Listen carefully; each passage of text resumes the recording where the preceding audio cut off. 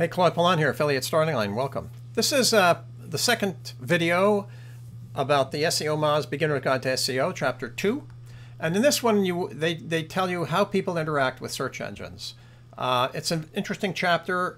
If you're new, you should pay some attention here. There's a lot of interesting information. If you've been around a while, you already know a lot of this. But let's take a look at it.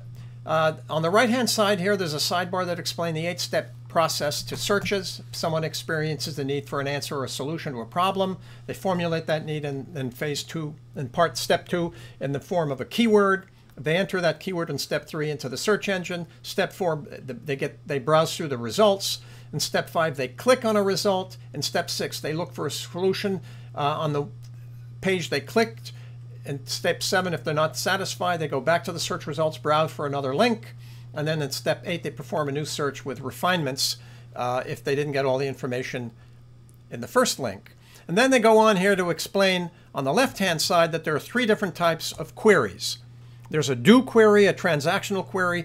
An action query is such as buying an airplane ticket or listening to a song. In other words, there is an action that's taken and it gets completed with the search, like filling in a form, buying a product, etc.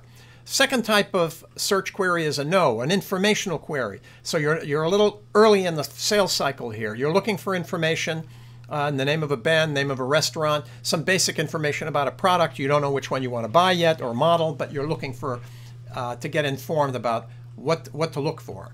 And then the third kind of search is the go, the navigational search. You know where you want to go. Search queries like a particular online destination, such as Facebook or homepage of the NFL. I want to go to chocolate.com. I just type it in and here and I go. So those are the types of searches. And then the power of inbound marketing with SEO. So this explains through a series of searches how Google and search in general has grown, enormously over time. And then it breaks down the statistics to show that Google is number 1, Yahoo is number 2, Bing is number 3. More Americans have conducted 20 billion searches in 1 month in the US. Total searches powered by Google properties were almost 70%, followed by Bing with 30%. Billions of online marketing spent, 77 billion to be spent by 2016, and so on. So you can get the idea that more and more people are using search, and that, let me see, a search engine by traffic. Google sends 90% of all traffic to a site, 3%, 4% for Yahoo, 3% or almost 4% for Bing, etc. So you get the idea that the momentum is building. The more interesting thing here is this. They cite a study, and if you want to see it, just click on this. It'll send you there, right here. But that's not what I want to do.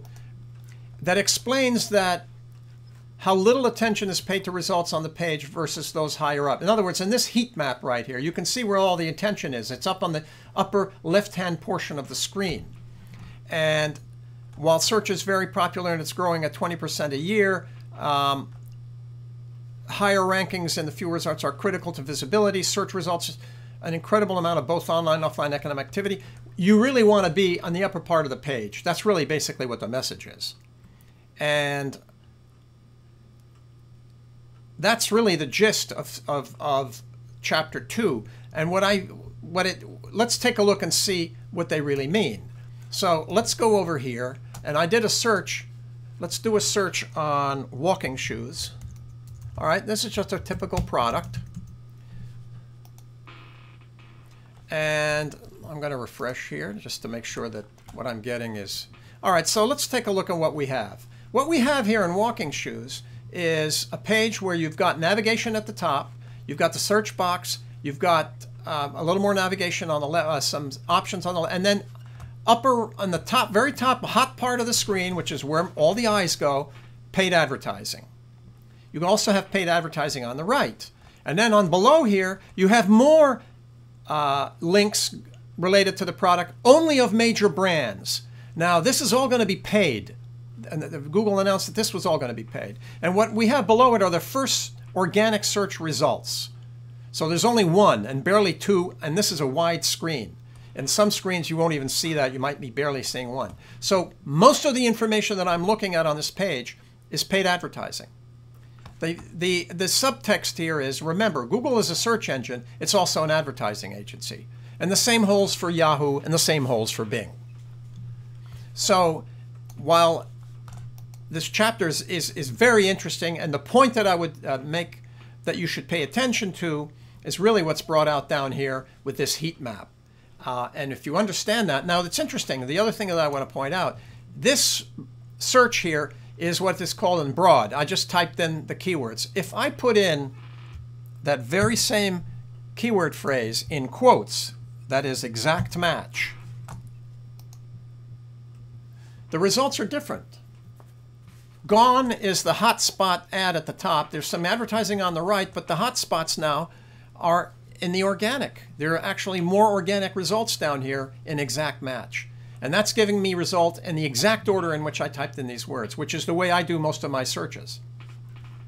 So it's very interesting to pick this up, and I think this is a very interesting point about this chapter. And that's it. So this is chapter 2 of the SEOmoz Beginner's Guide to SEO. You should read it with interest and pick up the basic concepts. I hope this video has been helpful. This is Claude Pelanne, Affiliate Starting Line. Stay with it, stay well, and we'll talk to you soon.